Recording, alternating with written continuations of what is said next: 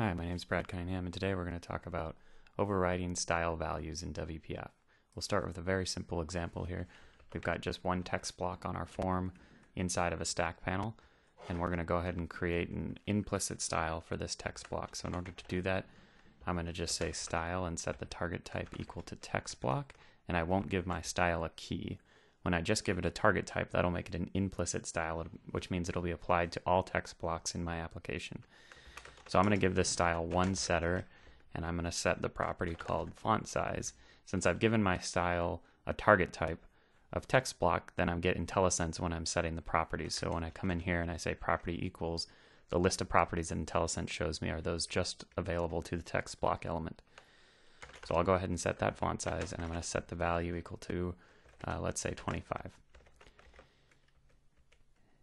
And I need to put this style block inside of a resources section here. That's why I'm getting those underlines in Visual Studio, telling me that the style with a key can't live outside of a resources section. So let me create a resources section for my window.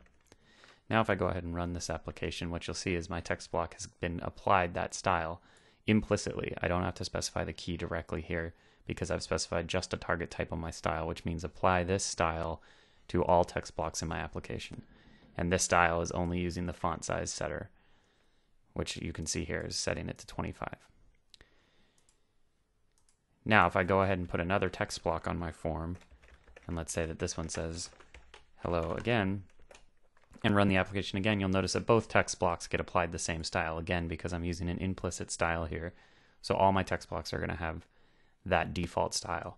There may be cases where I want certain text blocks to not inherit the default settings, and I want to override those settings with a local property value. So if I come into the text block directly and set the font size to something different, say 15, that's going to override any font size setting that's coming from the style that the text block is given. So now when I run the application, what you'll notice is that the first text block still gets the implicit style here with a font size of 25, and the second text block is overriding that property and setting it to font size 15. When I override a specific property in the text block by setting the font size here, for instance, equal to 15, that doesn't replace the entire style that's applied to the text block. It only overrides those properties that I've specified explicitly on the element. So if I'm to go up to my style here and add a new setter, and I'm going to say property, and we'll say this time that the font weight is equal to bold. And now if I go ahead and run this, you'll notice that both of my text blocks will get the bold property applied to them, even though the second text block there, hello again, is overriding the font size to 15. Now if I wanted to say have the font weight on this one to also be normal instead of bold, then I can override that directly. And I can say that we'll do this in, say, normal. Now you'll notice that I've overridden both properties from the implicit style. And we can pick and choose which properties we like to override. So maybe I want bold on the second one in a font size of 15, but I don't want bold on the first one. So I'll override font weight on my first text block and font size on my second text block. And the other property in each one of these that isn't being explicitly set will get inherited from the base style here, from the implicit style. You can see now I'm getting, on the first one I get no bold, but I get the font size setting. And on the second one, I get bold from the implicit style, but I don't get the font size setting because I've explicitly specified a local property value that will override. And this works the same for explicit styles as well, as opposed to implicit styles. So we've been talking about an implicit style with just a target type specified. But if we were to have a second style here that we actually gave a key, and we said the X key is equal to text block style, and in here we put our own setter and we set, say, the foreground, and we set that equal to green.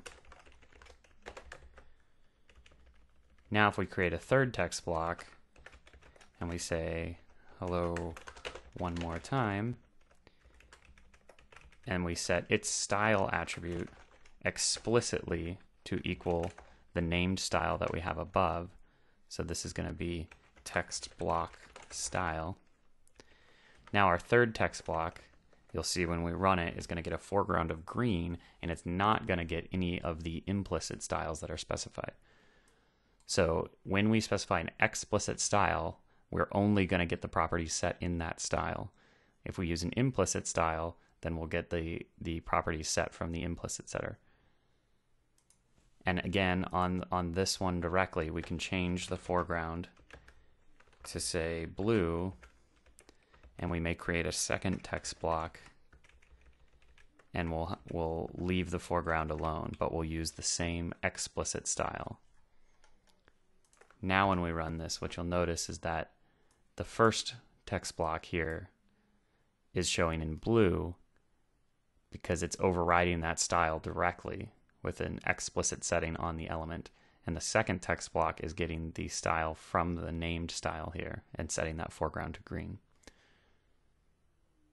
So what we've shown here is that using a local property setter on an element, for instance setting font weight or font size explicitly, will override any values that are set in the style that's applied to the given element.